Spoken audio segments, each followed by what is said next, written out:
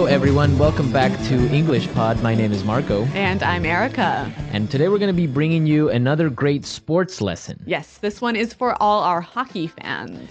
I know we have a lot of listeners from Russia, so this is a very popular sport in Russia, Czech Republic. Yes, and Canada. And Canada, right? Mm-hmm. Very, very popular in Canada. It's our national game. Well, I guess because you guys have so much ice. I know, there's nothing else to do. Skiing and hockey. All right, so it's going to be a really fun lesson. We're going to have a lot of great vocabularies. So before we start in the dialogue, let's take a look at vocabulary preview.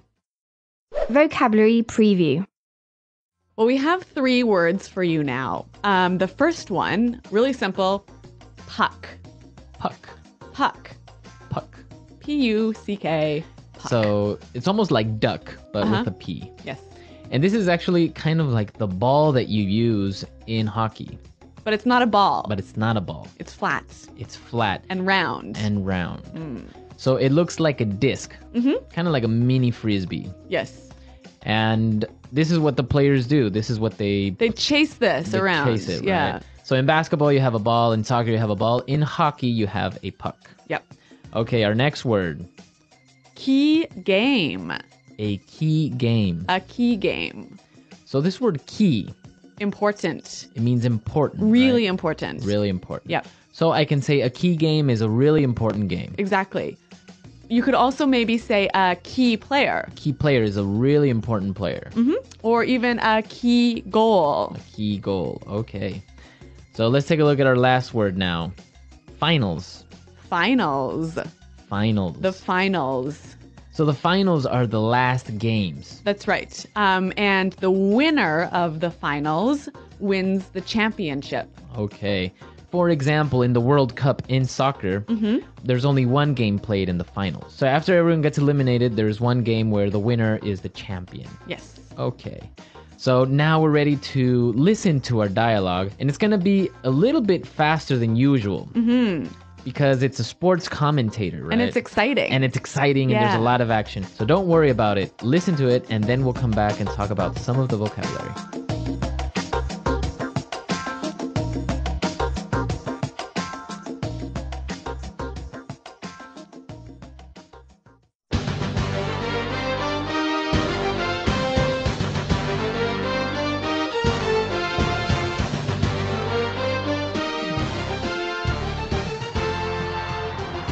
Hello everyone, I'm Rick Fields, and here with me is Bob Copeland. Howdy folks, and welcome to today's game. You know, Rick, today's a key game between Russia and Canada. As you know, the winner will move on to the finals. That's right, and it looks like we're just about ready to start the match. The ref is calling the players for the face-off, and here we go. The Russians win possession and immediately start up their attack. Federov gets checked hard into the boards. Maurice Richard has the puck now, and he passes it to center. He shoots! Wow, what a save by the goalie! All right, the puck is back in play now. Pavel Bure is on a breakaway. He is flying down the ice. The defenders can't keep up. Slap shot. He scored. What an amazing goal!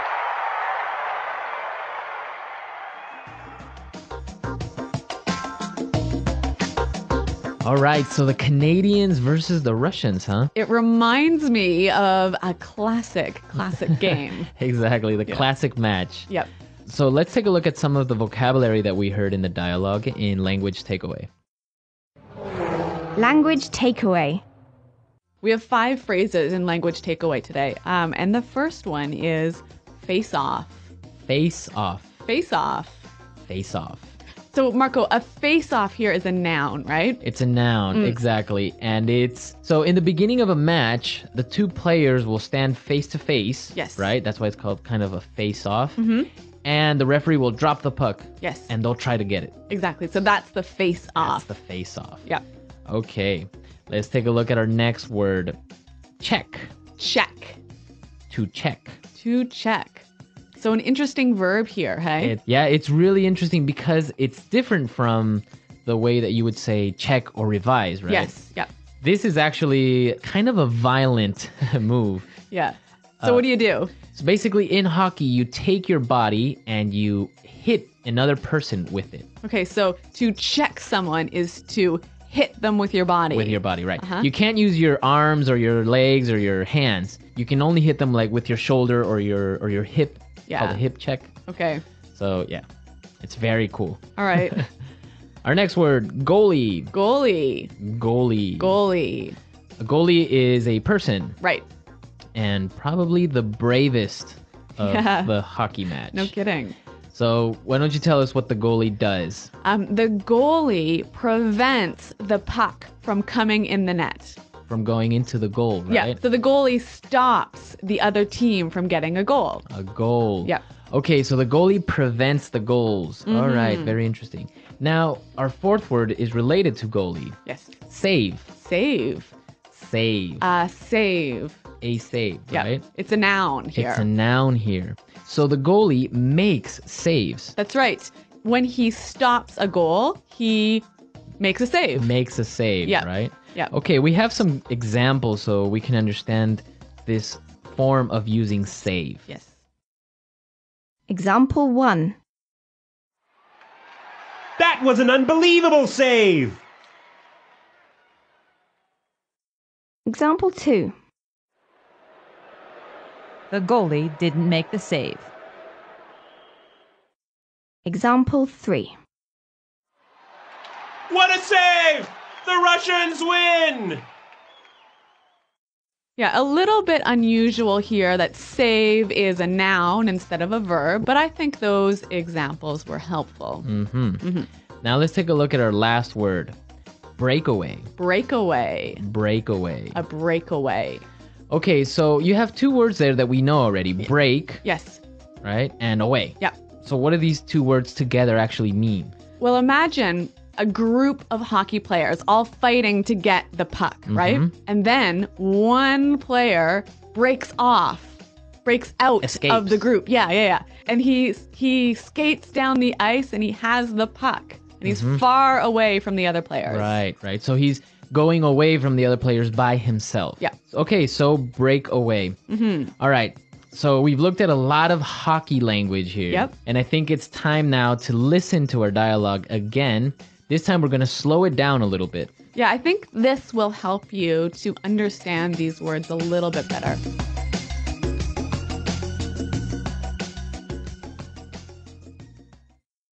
Hello, everyone. I'm Rick Fields, and here with me is Bob Copeland. Howdy, folks, and welcome to today's game. You know, Rick, today is a key game between Russia and Canada. As you know, the winner will move on to the finals. That's right, and it looks like we're just about ready to start the match. The ref is calling the players for the face-off. And here we go. The Russians win possession and immediately set up their attack. Federov gets checked hard into the boards. Maurice Richard has the puck now and passes it to the center. He shoots. Wow, what a save by the goalie! All right, the puck is back in play now. Pavel Bure is on a breakaway. He is flying down the ice. The defenders can't keep up. Slap shot. He scores. What an amazing goal!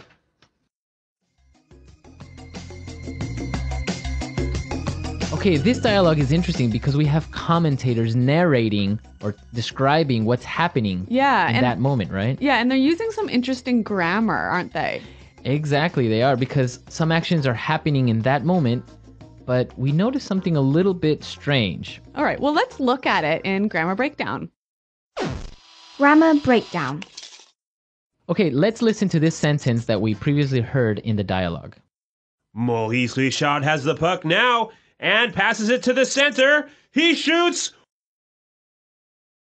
Maurice Richard has the puck now and passes it to the center. He shoots. I noticed that he's using the present simple, right? Yeah. Yeah, even though the action is now, it's in present simple. Yes. Even though the action is happening in that moment, he's not using the present progressive or the present continuous. Yeah.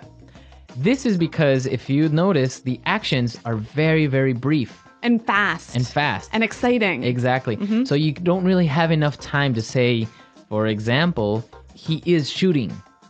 Yes. Right? Because it's only one quick action. He shoots the puck very fast, right? Or for example, you wouldn't really say he is passing. Yeah, he is passing the puck. Right. It's just one quick action. He takes it and passes it, and the action is finished. Yes. I think we can see a few more examples of this. Let's listen again. The Russians win possession and immediately set up their attack. The Russians win possession and immediately set up their attack. Here, we can hear that he is using the present simple again, because these are very short actions that finish quickly, right? Exactly. And it's actually very, very common when you're describing something you see that's happening now, that's really exciting. It's common to use present simple. Exactly. If you pay attention, most sporting events are in the same way, right? They would describe the actions that are happening in the present simple, not present progressive. Yeah. But Marco, you have an example of some present progressive here, right? Yes. Let's listen to this sentence. He is flying down the ice. He is flying down the ice. Now, we heard the sentence, he is flying down the ice, right? Now, this one is in progressive. Yeah. Why is that? Well, first of all, when we say he's flying down the ice, it's not that he's literally flying. No, right? he's not an airplane. He's just skating really fast. Yep. Right? So we kind of exaggerate and we say, oh, he's flying down the ice. But he's actually skating. So this is a progressive action. So he is doing it. It's happening for more than 1 second. Yeah, Yep. exactly. So that's why we would say he is flying down the ice instead of he flies down the ice. Yes. Right? Yep. Unless it was like really, really, really fast. Yeah. Okay. Okay, so here we see that sometimes in English, we do use present simple to talk about what's happening now, right? When it happens really, really quickly, or when we want to show that it's really exciting. Exactly. Yep. Makes it much more exciting if we just use the present simple. Yeah. Okay, let's listen to this exciting dialogue one more time, and we'll come back and talk a little bit more.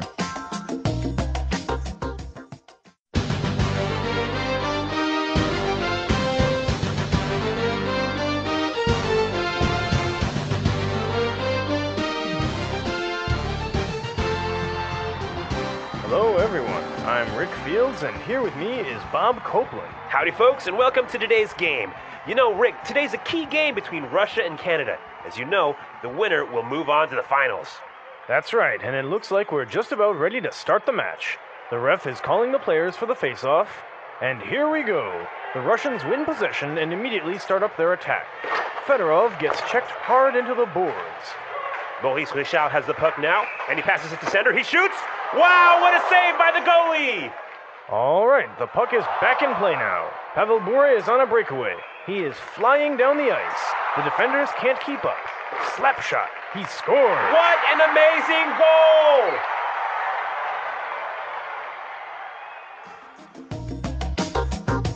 goal! All right, so hockey is the Canadian national sport.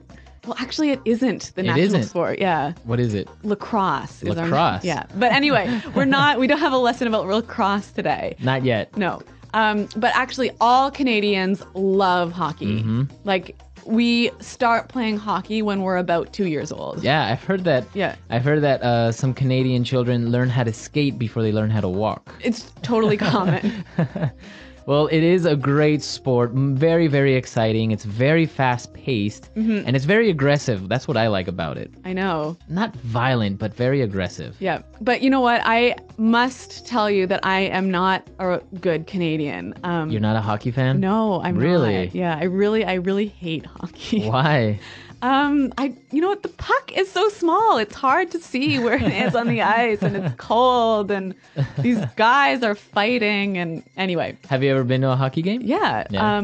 Many times, and I just find that the puck is really small. Maybe you just need better seats. Maybe. Well, what do you guys think about hockey? We'll post some videos and some pictures of hockey on the comment section so you can more or less see a little bit more about this really interesting sport and tell us what you think about it. Yeah, so visit our website, EnglishPod.com, and you'll find some interesting stuff about hockey, right? Exactly. And also lots of other great lessons. Exactly. And also, if you have any questions or doubts about the lesson, you can leave your questions on the site. All right, we're out of time. We'll see you guys next time. Thanks for listening, and goodbye. Bye.